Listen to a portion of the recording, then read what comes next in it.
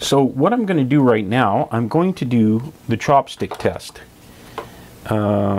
Just so that we can be sure that all the connections, in particular the ones I've been working on today, are nice and solid. So what you do with the chopstick test is you turn the amp on, you take something non-conductive, chopsticks, people often use. This is a extender for some of my color TV alignment tools, but you can use them for all of this kind of stuff because they're plastic. So I've got the extender for that, and I use that as my chopstick. So what you do is you power the amp on, give it some volume.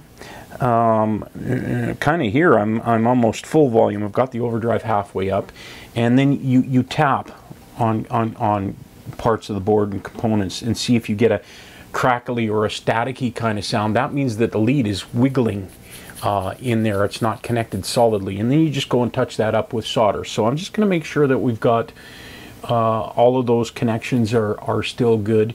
Some of these, especially in the earlier stage, you can hear it go dum dum dum when you hit it. That's normal and fine. So you can also tap on the tubes. I'm probably not going to do that right now, but we'll turn this on. I've got some hiss there, so I can also check with the guitar. Yeah.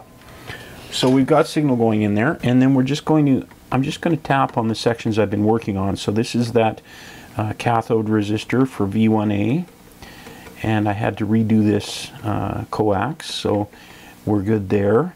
The other end of it, we're not getting any noise. This capacitor that we just put in here, we're good there. We're not getting any noises. And here's the new resistor we put in on V2B, and we're not getting anything there. We're not getting any noises we don't expect. So what I generally do is I'll tap on the turrets and see, you know, what we get, or in the case of these boards, I'll just tap them. We're not getting any noises. By the time you get down to the end of this, if you have any noises, it's definitely from loose connections.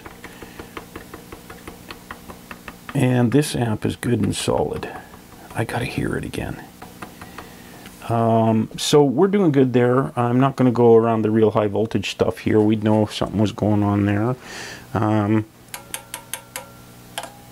Tapping